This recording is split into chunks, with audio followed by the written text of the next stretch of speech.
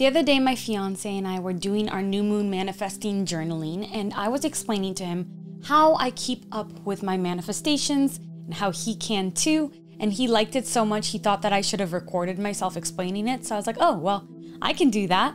So I thought it would be a good video for anyone struggling to understand how to keep up with their manifestations once they've set them. So let's go.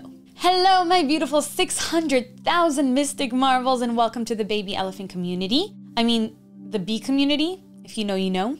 On this channel, we talk about the law of attraction, spirituality, self-development, and so much more. And today I want to share with you how I keep up with my manifestation practice, how I tend to my wishes once I've set my intentions. I also want to invite you to our autumn solstice manifestation ceremony. It's live on Zoom. You can join in from whenever. It's going to be September 21st, I believe, at 11 a.m. Pacific Standard Time. Make sure to check the date in the event. It might change by the time that this goes up, but we're going to set intentions together, check in with our thought forms. We're going to journal. We're going to meditate. We're going to be with our community and enjoy a healing, beautiful sound bath experience. Tickets always sell out super fast, so if you want to be there, make sure you get yours in the description below. And now let's talk about thought forms and manifestations. So as humans, we're technically humans, right?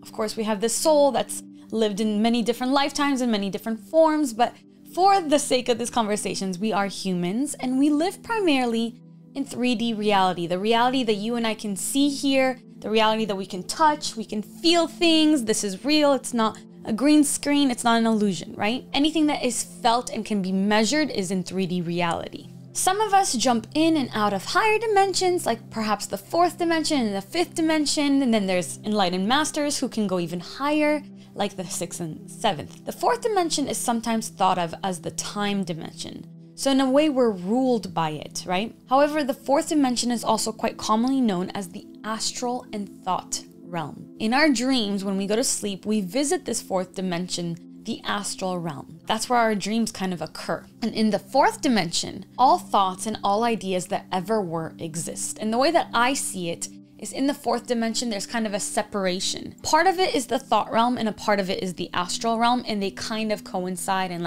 are on top of each other in an interesting way. The 4th dimension works in this cyclical matter. Any idea that we have ever had comes from higher dimensions. Most often, the 4th dimension is things that want to come into creation, into physicality, because in the 4th dimension is where we have those ideas that want to be degraded into 3D. Any idea that we feel like we came up with and any desire that we have, any sort of motivation is sort of uploaded to the 4th dimension where it becomes an entity. So in the 4th dimension, our ideas, our thoughts, and our feelings act as entities, beings, and thought forms. So when we download information like channelers download and you and I come up with ideas that feels like it's not from here, right? We receive this information from this other realm. When we have a desire, the idea is created in the 4th dimension, and in order to manifest it, it has to come in to the 3rd dimension. This movement from the 4th dimension into the 3rd dimension is the act of manifestation, of making something manifest.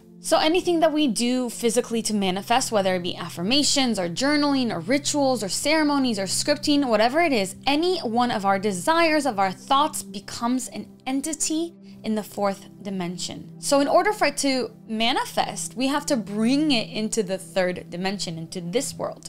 And this is called creation, the type of creation humans were gifted with, right? This is the gift from the creator, making us into creators. We bring these entities into the 3rd dimension through nourishing them, feeding them, and making them more dense with our thoughts, with our emotions, our attention, and our energy. The more positive energy we give to our positive desires, the more they can come into creation in the 3rd dimension. So I know that might be a bit convoluted, but I hope that at least for some of you, hearing it this way, the process of manifesting this way, made something click. So now I want to talk about how you can take this understanding and process and keep up with your manifestations, feeding them that positive energy, that attention, and that emotion. This is what I do. What I do is around the new moon, most often specifically in the 1 or 2 days after the new moon, when there is that sliver in the sky, I set my intentions. And these intentions might be the same as they were the month before if they haven't come into manifestation yet. Or I could add new ones now too. Each new moon, I sit with these desires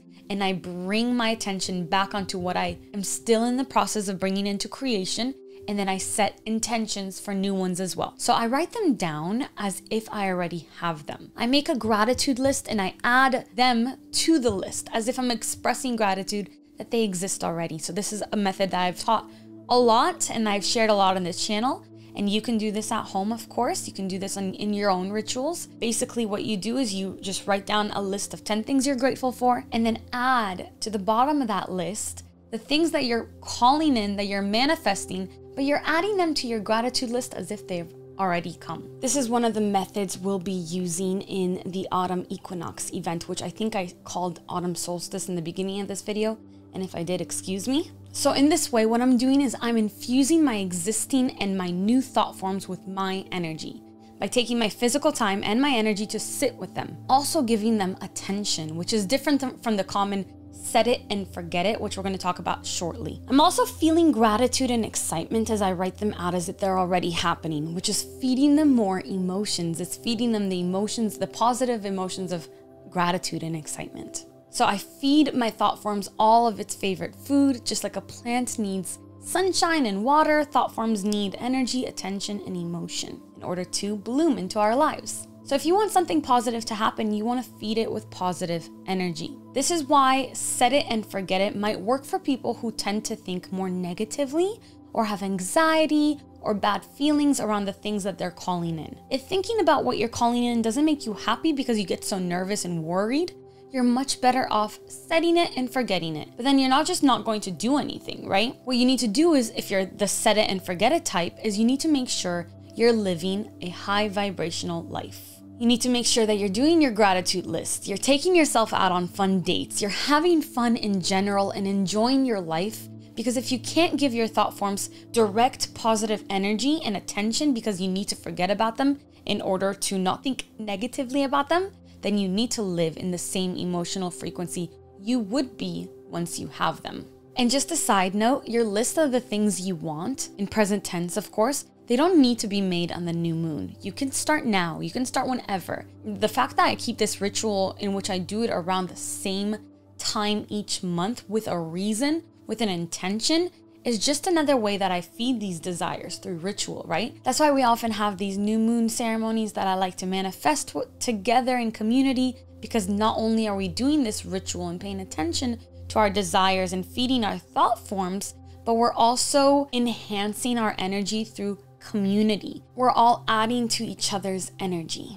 Everything I've ever wanted to come into fruition has manifested this way. Some things took a year's worth of monthly thought form maintenance, checking back in with them and feeding them a lot of positive energy, and all, of course, working through the limiting beliefs that come up around them. Some things took a day, some things took 6 months, while others took 2 weeks. In my practice, I firmly believe in divine timing. Of course, you could always give a deadline for your desires and check in with them until they come into fruition. I just don't like to do that because I do want to leave that part up to the divine. So in short, what I do is I check in with my manifestations once a month, every month on the new moon. Your schedule might be different, right? You might want to do it every Monday night or every 2 weeks. Just remember that it has to stay fun so that you can remain in the frequency of your desires. My loves, I hope this helped. Let me know if you enjoyed it. Please give this video a thumbs up if you did, a comment. And oh, by the way, I heard this crazy rumor. I'm not sure if you heard it, but apparently anyone who subscribes to my channel and turns on their post notifications, every time they receive a notification on their phone that I've posted, they have a lucky day where everything goes their way. I don't know about you, but I turned my own post notifications on for my own channel just in case, so maybe you should do that too. I hope to see you at the autumn equinox ceremony, and until next time, as always, I love you and keep your vibrations way, way, way up. Bye.